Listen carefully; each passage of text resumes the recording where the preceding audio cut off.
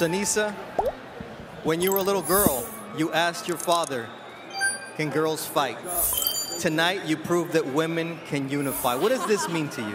This means everything to me. First of all, I want to thank God. He's blessed me so much throughout my whole career. And like I said at the press conference, who would have thought that a little girl from East LA would one day be unifying world titles on ESPN? Let's go!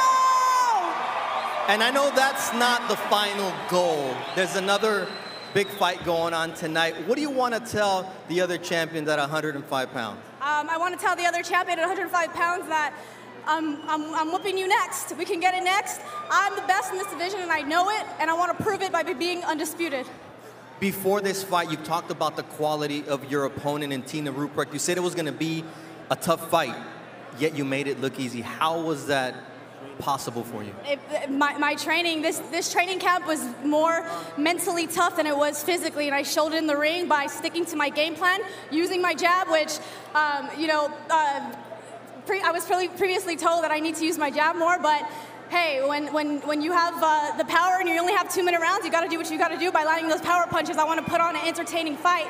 But I knew with an opponent like Tina, I had to use my jab because she's a short fighter who stays very low. And when you fight fighters like that, you have to use your jab and stick to a game plan. And that's the reason why Tina defeated the other champion who holds the other 2 titles in this division, because you got to be super bad in order to defeat Tina.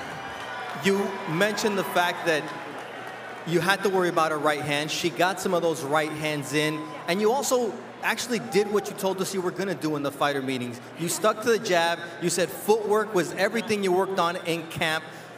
What was it about her that got you so focused and allowed you to give probably one of your best performances?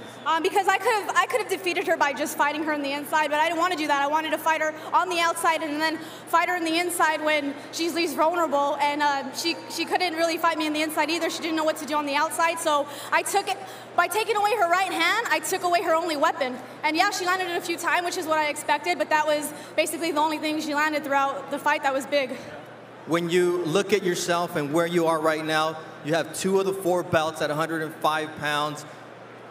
Undisputed is next. How long do you see yourself staying at this weight class?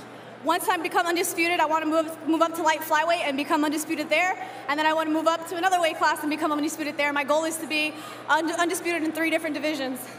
She came in to This Girl Is on Fire. Joe, I send it up to you because she is. Is she ever? She is just a superb performer. Sublime.